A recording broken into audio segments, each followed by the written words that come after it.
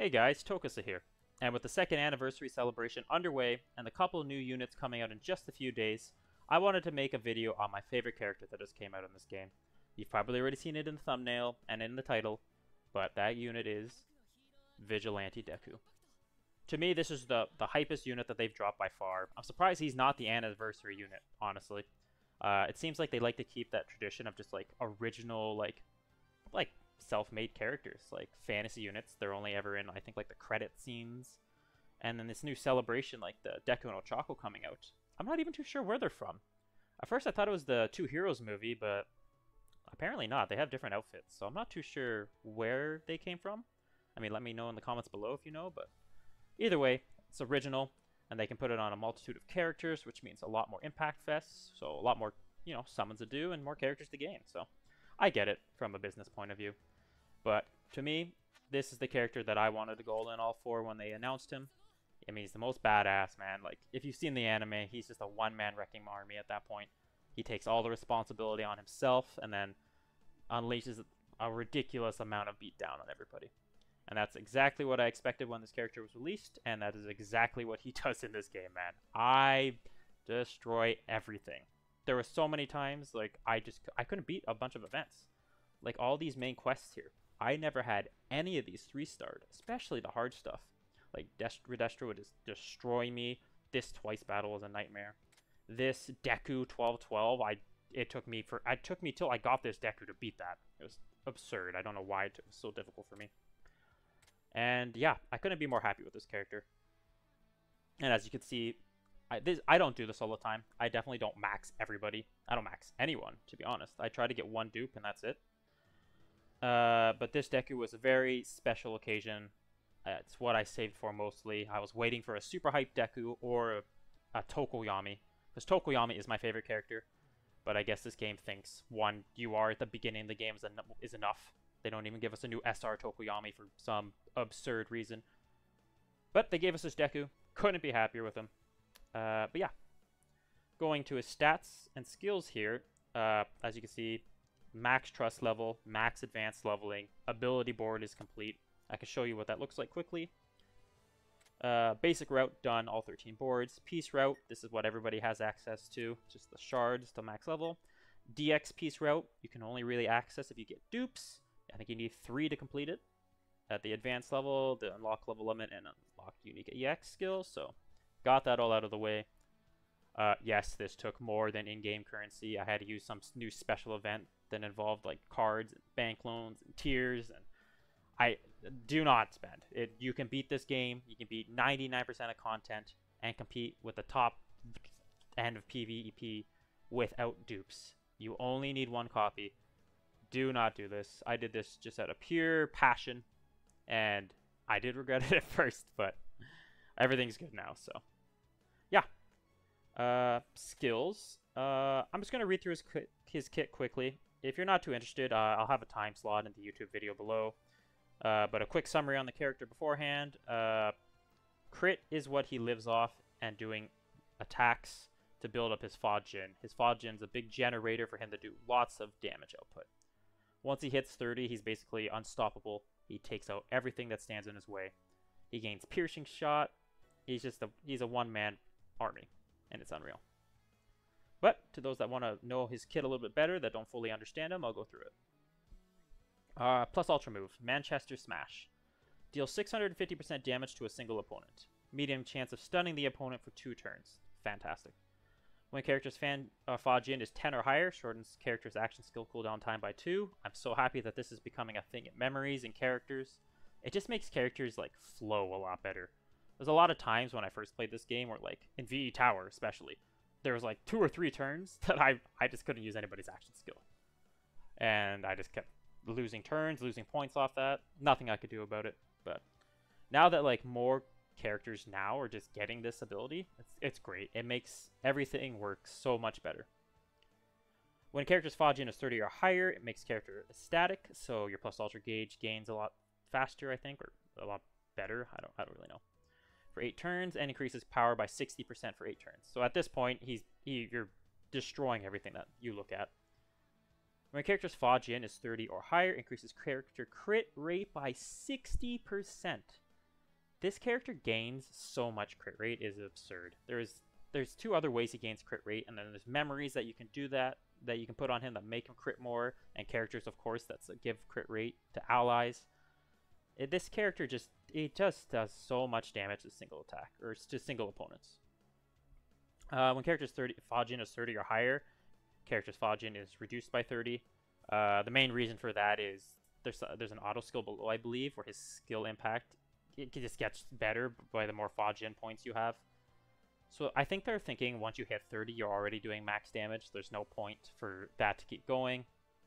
And maybe they're playing it safe for future ability boards if they ever increase the cap above 99999. That he doesn't just hit that max cap in 2 seconds. I don't know. I'm not too sure why. When character's Fajin is less than 30, character's Fajin is reduced by 6. So you have to work a little bit to reach that 30 threshold. First action skill, Black Whip and Shoot style. Deals 450% damage to a single opponent. Medium chance of stunning the opponent for 2 turns. That's another way to stun. Fantastic.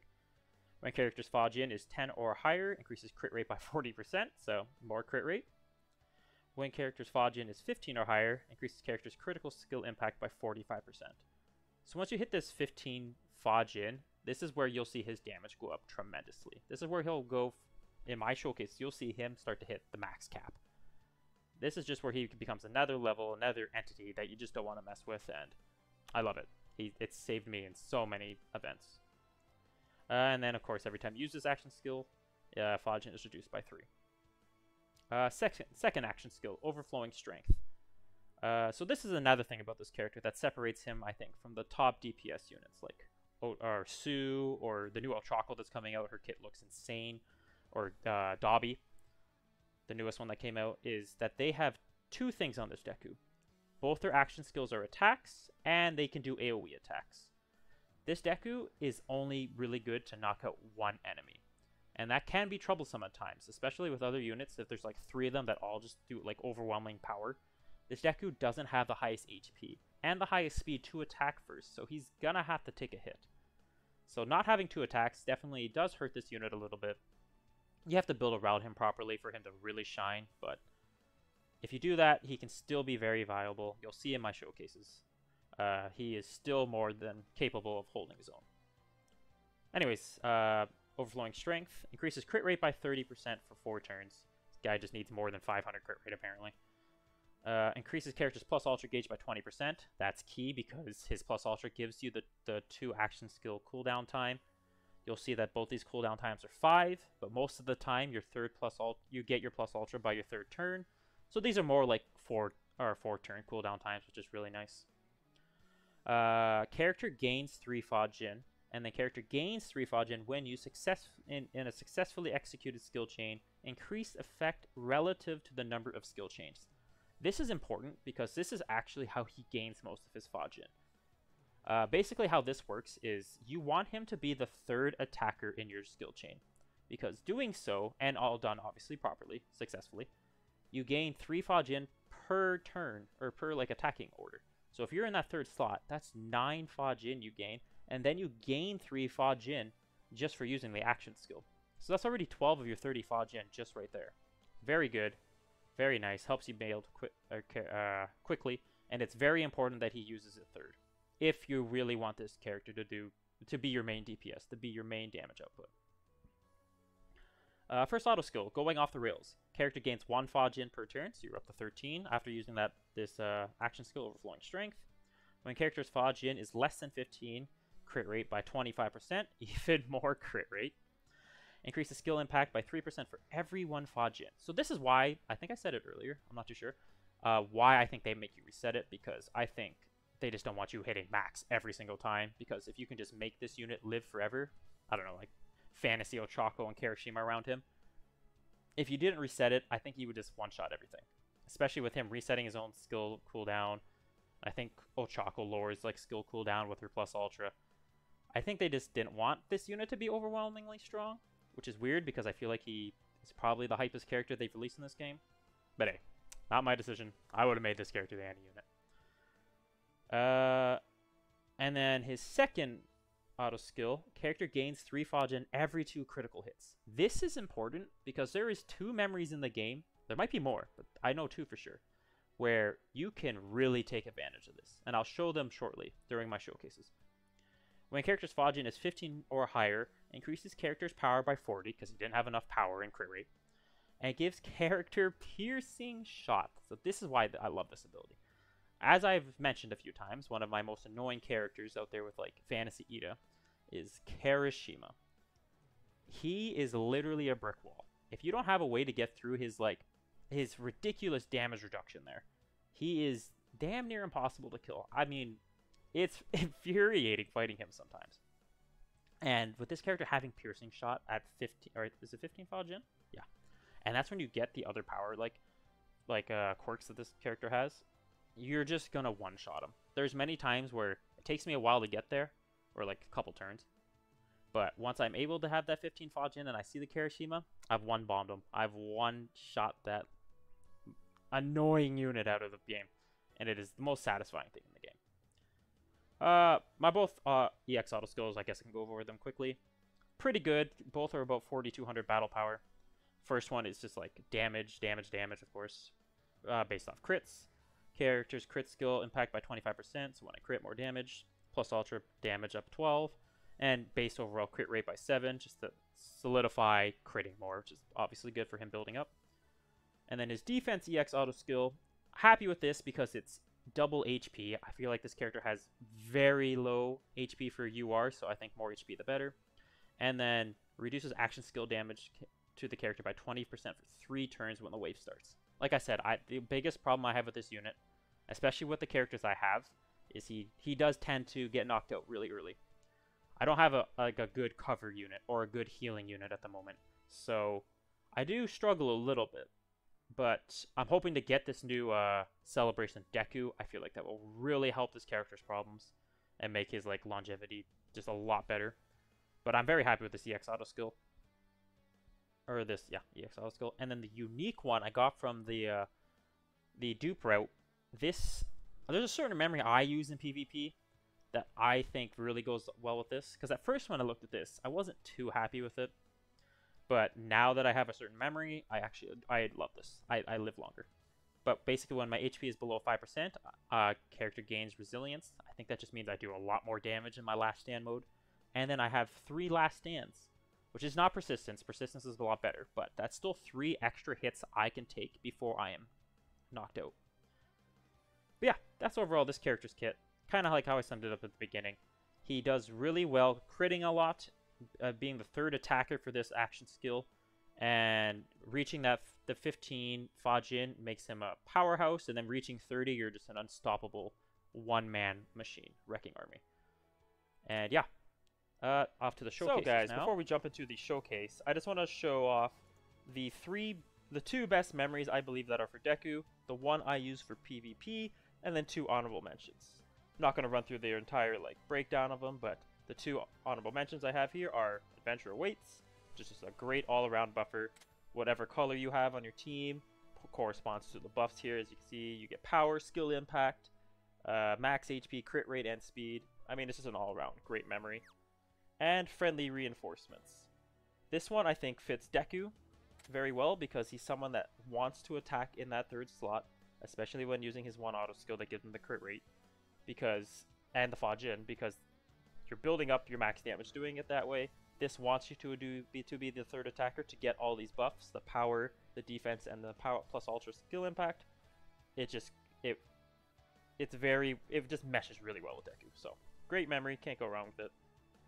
But this could be a surprise to many of you, but the best 2 memories I believe for Deku are SR memories. Now you're not going to get the mumbo jumbo stats that a UR memory will have, but what these do really help Deku's kit overall. And the main thing that they both do, they're very similar, but I'll go over the differences, is that they let you do 2 normal attacks.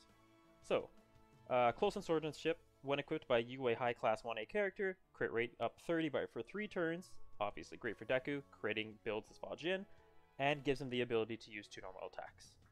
And if you can recall what I said earlier, his 1 auto skill, he gains 1 Fajin per 2 crit attacks he does.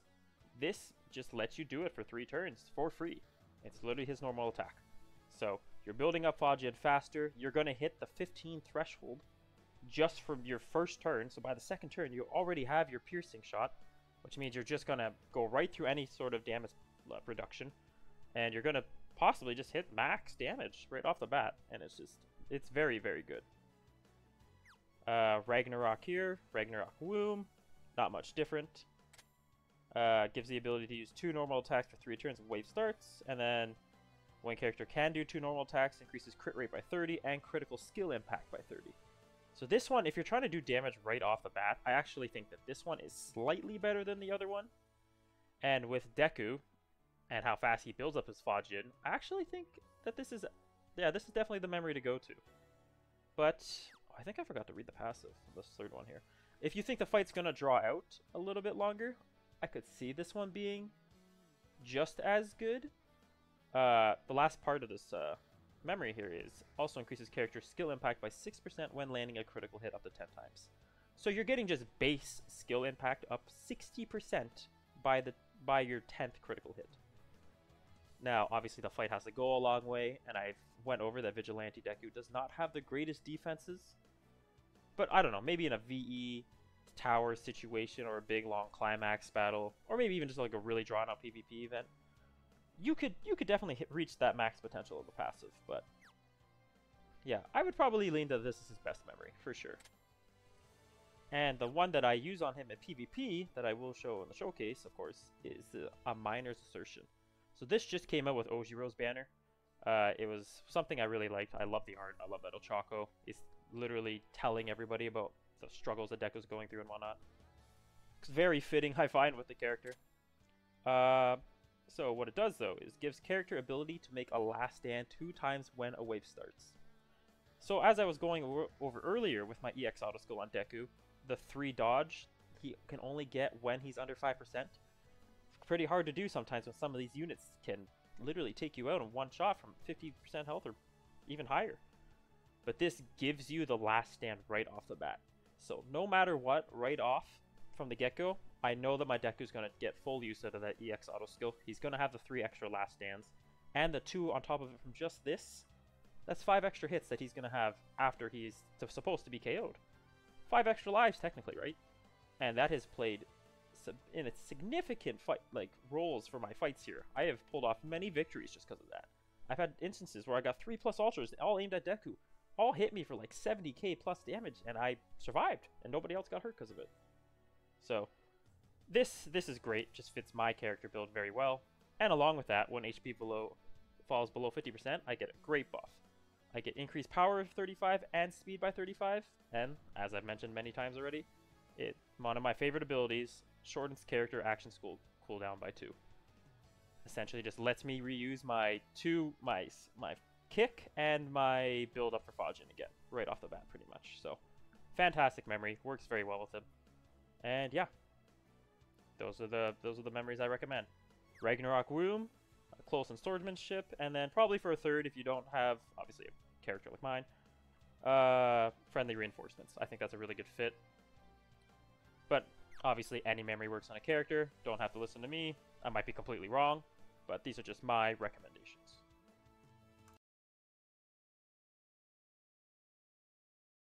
So the first event I want to showcase as Deku is actually USJ, type disadvantage, simply just because it's a lot of health. The color's not in my favor, and I just want to show how effective Deku can still be in a tougher scenario. Now, I do have Sue here with me just to make sure that I can get through this guy's health bar, but you should still see a very good showcase from Deku. So, we'll start like this.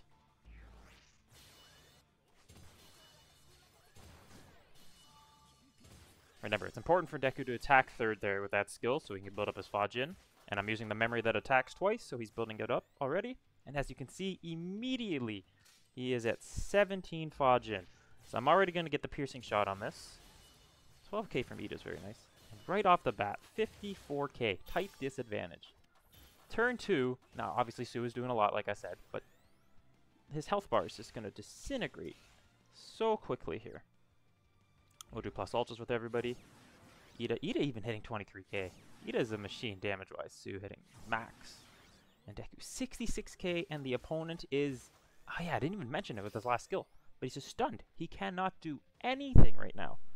And this is where Deku's value comes in so much, especially in PvE content. Like, as you're going to see, or as you are seeing, he's just constantly stunning, shutting down the enemy. Aizawa, he the man that can't use his damn quirks right now. He's just constantly getting shut down. Deku now that he's building up, it's just getting higher and higher, that damage output. 68k. Now, I don't think he even crit there. Plus Ultra, and now that he has 30 Fajin, by the way, Aizawa has not hit once this whole fight. Ridiculous. Just ridiculous. And this is what I mean. Like, the value out of Deku in 1v1 battles is just absurd. 90k and still hasn't been able to do a damn thing. Ah, I love it. I love it. We're not going to hit with Su here, because hopefully we can get the final blow with Deku. Probably going to be Ida, though. Yeah, that's okay. But yeah, pure dominance. This is what I meant by, like, for, like, all the PvE content, the story, climax battles even, and USJs for me. I was never able to beat it until I got this unit. Oh, nice. And then ever since then, it's just clean sweep. Unreal character. So good. And here is the VE Tower Showcase against the final stage in the Plus Ultra SS difficulty Bakugo. He can be very annoying, especially once he gets to his phase where he gets like last stand mode or whatever you want to call it. But this is where Deku and his stunning ability once again just comes in unbelievably clutch. So what I have on him right now is the memory that does double hits again. And unfortunately I got blinded for that one there. But you're going to see the real value again that comes out of Deku's kit, which is, in this case, the stun. Hopefully. Don't let me down. Yeah. So maybe I didn't hit that much there because I didn't get the 15 Fajin because of that blind. He got me again with it. What an annoying prick. But the main thing you're going to see here, hopefully anyways, is that Bakugo can't do anything. 47k from Ida. Max damage from Deku right off the bat as soon as you hit that 15 Fajin. And as you can see, stunned. He cannot move. There's nothing he can do about it. We got a free attack here just for him being stunned. It's great. And now he's back up, and you might think he's going to get another attack, but I am very very confident this will stun again. I shouldn't have been. Horrible unit. Don't ever summon for Deku. That's okay. Oh, we could plus ultra him, but I kind of want to build up more Fajin. But he's going to hit that he's going to hit under 50. So I think we are going to actually go for the plus ultra here. Take a little bit of damage. Hopefully the stun kicks in this time. Look at that. 73k. Can't do anything for this whole turn. Lets us build up, which is great. Now I can't remember if he gets immunity to stun after. So our double hits have ran out with the equipment. Power up. Oh, I don't know if he does actually. So I think we can actually stun him again. Which is what we're going to go for. And you may be wondering why I keep running Ida with him. Look at that.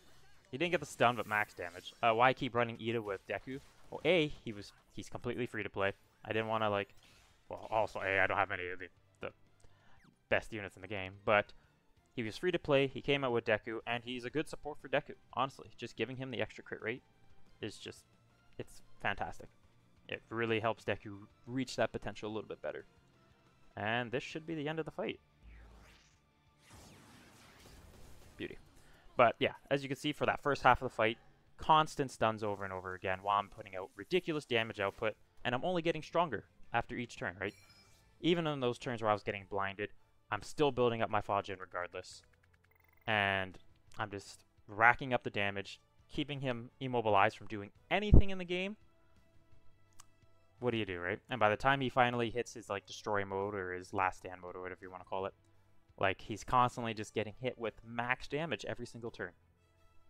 And yeah, one thing that I was not pointing out in that video at all, tons of crits obviously, right? Because I'm doing double hits with Ida and Deku with that equipment on, so I'm hitting that. Technical points for me going third in that chain to get the, I forget what it's called, but the max Fajin. Every Fajin is, I believe is technical. Could be wrong, don't take me on that. Take my word for that, but tons of points. Great showcase. He can do everything. Great unit. So now we've hopped into PvP. There was a couple fights that I kind of wanted to take that were a lot easier. But if I'm trying to show this Deku off against the meta, or 95% of the game, I wanted to fight Fantasy for the most point.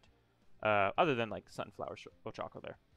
I forgot to show the battle powers at the beginning, but I'm roughly about 420-ish. And our opponent is about 446 or 7, I believe, when I saw it. As you can see, my team is fully built just to make Deku shine. I'm not using my PvP equipment that I usually run, where it's the extra last stands. This is just to show the damage output. Hopefully we can pull off a victory. And yeah, let's get going. And both of these skills that Seiji and Ida just did are just amplifying Deku. He's gonna crit. Do you see that? You see that damn meat lump that's going on? That is why Seiji is the greatest character I have ever had in this game. Other than, obviously, my boy Deku here. His just disruption is ridiculous. He is turning everybody to meat lump, and it's not for 1 turn. It's for 2. This just gives this unit free roam just to slaughter. Look at that. A whole rotation for free where they can't do anything. And then they're back. It's beautiful. I love it. And it shuts Sue down from attacking, so she's not building up her damage that she gets every turn. And Ochako's not giving the team dodge or healing or any of that mumbo jumbo. It's great disruption. That's what I'm getting at. Once again. We lost the boy though. That's okay. Deku getting low health, man. See, this is why I like that last man memory on him. But we should still be able to take out Dobby. Oh, turn 2, 73k. I don't mind whatsoever. Unfortunately, we're not going to get an attack here, so... how should I do this? Yeah, we'll give Sue a 3rd slot. Get some status ailments going. Not that anybody really affects me here, but who knows who's on that. Fortunately, we're going to have to say goodbye to Deku, but hey, he did his part. He took out 2 units. Wow, damn. Don't do so well there. Okay, we're in a little bit of trouble, obviously. But we still got to see a good showcase of Deku. Obviously, my team's not really built to compete with these like top-end meta teams, but all in all, still pretty good showing. Oh, Sue, live! Okay, so we're gonna get... they got their skills back. We should still be able to get a pretty good hit here on Ochako. There ain't no damn way we're gonna win, but... As you can see, the meta with these fantasy units is just very good. Very, very tough to beat. Unfortunately, though, we are going to fall, I think. Oh, no. I'm probably just going to cut here.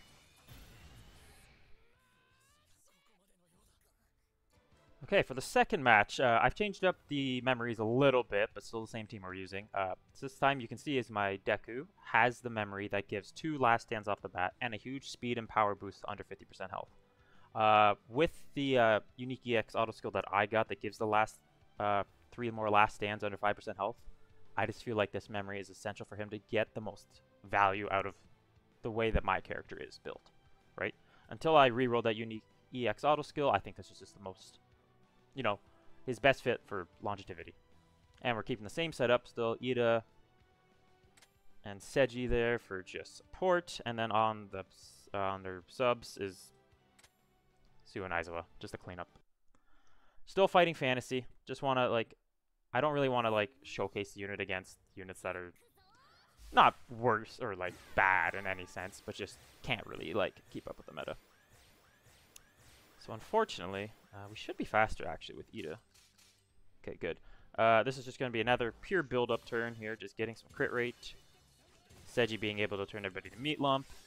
Deku obviously getting his stacks. Now, yeah. So, Jiro there is going to make sure that nobody turns into meat turn 1 because of her status ailment turn 1, but that's okay. And here's a big thing. As you can see, the number right above Deku, when you use the memory that does double hits, you already have the 15, because I think the extra hit gives you the few more Fajin, so I think you have about 17. So I don't get piercing shot, and I don't get I think it's like 40% damage buff, because I don't have the 15 threshold, so that's a big thing that you have to give up using this unit, is like the quicker build-up. As you can see, I think that was like 17k or something on Kirishima there, because I can't get through his damage reduction with the shield there. But it's something that I'm totally okay with doing. Mainly because of Seiji here.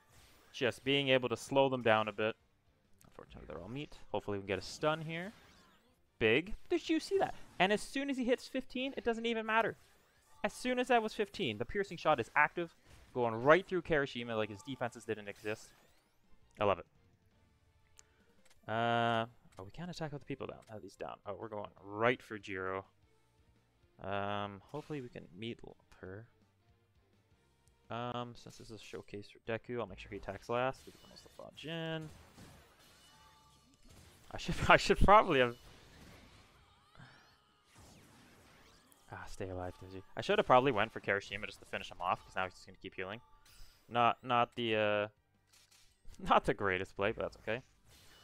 Deku. Oh, get out of here. Get that crap out of here. Okay, so we have Denki on the bench coming in. Jiro must be hiding. Yep, can't really do much about that. Hiding is such a good ability. It's what makes Seuss so good. Makes her the character she is.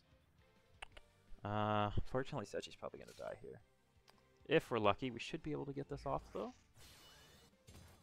But I think they're just going to go right for it. Yeah, he's done for. Oh, don't paralyze. Okay, good. Yep. So Seiji falls, but Aizawa does come in, which would be a nice little touch. Alright, so we have 28 Fajin. I should plus Ultra, actually. I wonder if we can take him out in one shot. Imagine. Let's go for it. Oh, get out of my game. And that was without a crit, by the way. 78 without a crit. That's ridiculous.